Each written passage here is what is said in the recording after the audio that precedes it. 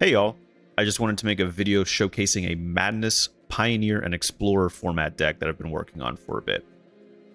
So, for those of you unfamiliar, Madness is a mechanic that allows you to play a card when you discard it. For example, Fiery Temper here lets you cast it for 1 red mana if you discard it. The primary synergy of this deck is to utilize cards that have powerful effects requiring you to discard a card, and then utilizing these Madness cards to not lose card advantage. For example, Smuggler's Copter functionally turns each Madness card into a cantrip since you just cast the Madness card when you discard it and then you draw a card afterward.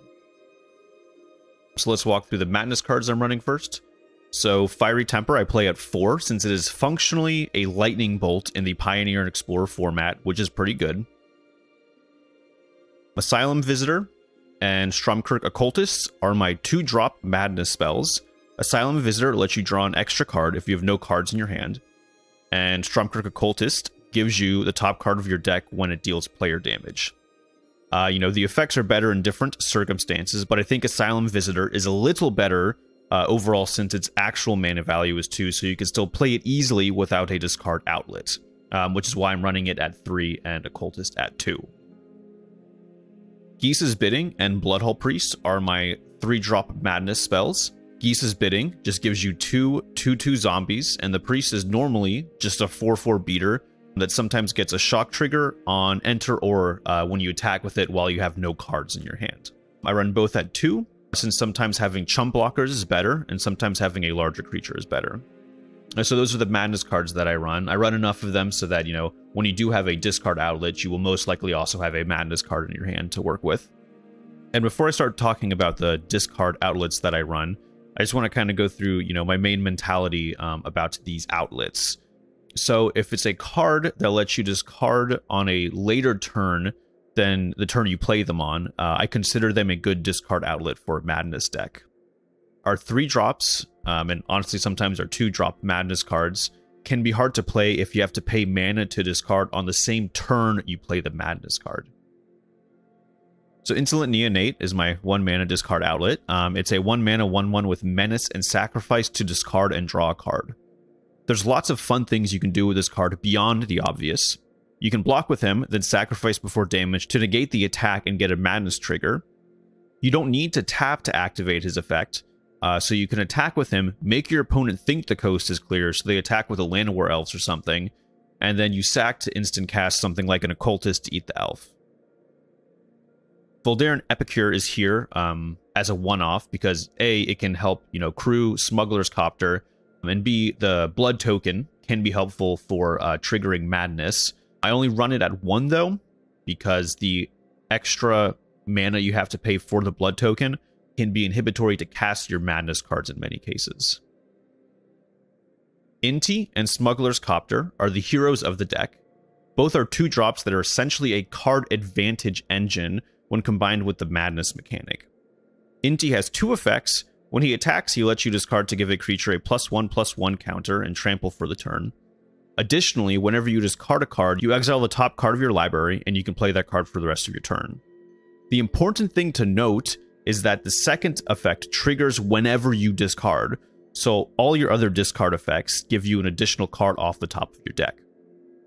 And the +1/+1 counters and trample are very nice, especially on something with evasion like Neonate or Copter. I think Copter is a bit self-explanatory. All your Madness cards now just let you draw after you play them. You can get some pretty good plays with these cards. You can attack with them, discard a Fiery Temper to functionally bolt an opponent's creature, and this is a very good tempo play. So for my 3-drops, I got Fable of the Mirror Breaker here, and it's just all around a great card, and its second effect lets you discard cards, so it synergizes well with the deck. And then finally, I have 2 additional 3-drop mana discard outlets that I have in this deck. Right now, I have these as Cruel Claw. Its effect is similar to Inti's, but you don't have to pay mana to cast the card you exile with it, which is very helpful, since with Inti's effect, casting both the exiled card and the Madness card is difficult due to mana limitations. This was Liliana of the Veil before Bloomburrow, and I think I like Cruel Claw better in the main board because he's a threat where Liliana is an answer, and Liliana can just feel very bad to play if your opponent already has a low number of cards in their hand. Finally, I have Thoughtseize and Fatal Push to round the deck out. I prioritize using them to protect the creature-based discard outlets and allow them to get attacks in, since that is really necessary for the deck to go off. So yeah, that's a good overview of the deck. I'll say that the main pro of this deck is that once the engine comes together, you can get an insane amount of card advantage. And the main con would be that most of your threats are mediocre. If Inti goes off, you can get a pretty large creature, but most of your stuff is pretty small. Now for the sideboard is mainly just, a standard Rakdos mid-range sideboard, so I'm not going to go too heavily into that, but you can see what I'm playing currently in the following best of 3 match. But now I'm going to go through some other cards that I've played around with that I think are honorable mentions and worth considering if you want to play around with this deck. Okay, so Liliana the Veil. This card is currently in my sideboard, but playing it in the main board I think is also acceptable. Cons are that it can cause games that I consider to not be fun, which are games where both players are top decking for the last few turns. Pros are that those games will trigger the effect of some of the cards that we run, like Asylum Visitor and Bloodhall Priest, that require you to have no cards in your hand for the effect to trigger. I also have Rotting Regisaur here. I played around with this card for a bit since, as I mentioned, we don't have a lot of standalone big threats, and a 3-mana 7/6 does seem like a pretty big standalone threat. And with, getting trampled from Inti, it can do some real damage, but unlike most of what we have in the deck currently, the discard effect here is mandatory, which can backfire in some very spectacular ways. I've played around with Incorrigible Youths. This card is very good, but not in the version that I am currently running. Most of the discard effects that I am running trigger after attacks are declared, so the haste here does not matter. I still wanted to mention it here because if you run Liliana or Rotting Regisaur as some of your primary discard outlets, the haste is very helpful with applying pressure. Stingerback Terror. Again, if you're playing with Liliana the Veil and Rotting Regisaur as your discard outlets, you will, a lot of the times, have no cards in your hand, and so this becomes a 4-mana 7/7 flying trample and can steal the game in some cases. Highway Robbery. With the plot mechanic, you can cast this for 0 mana on a later turn, which is very helpful for casting the larger madness spells. I've left it out since, although it's a very good play from a card advantage perspective, the tempo loss always felt bad. I also want to talk about splashing blue. So if you splash blue, you can get some nice cards, something like Malcolm and similar cards that allow you to draw and discard on attack that you don't have to crew for, like Copter. And this also gives you access to the Royal Scions, which can be very good for card advantage with their draw discard effect and can apply a lot of pressure with their damaging abilities.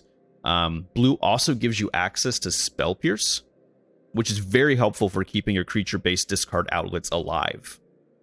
However, I will say that when playing with blue splashed, I generally did not like it due to the mana base, and there were many games where I dug myself into a hole with mana confluence. And finally, I just have some, honorable mentions for the sideboard.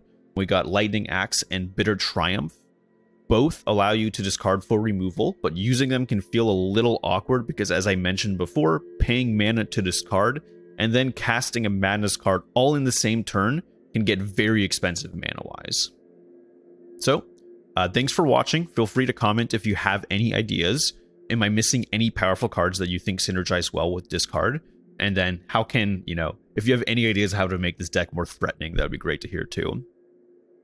Now let's get into an unedited best of 3 match I played against Golgari Food that I think highlighted the strengths of the deck pretty well.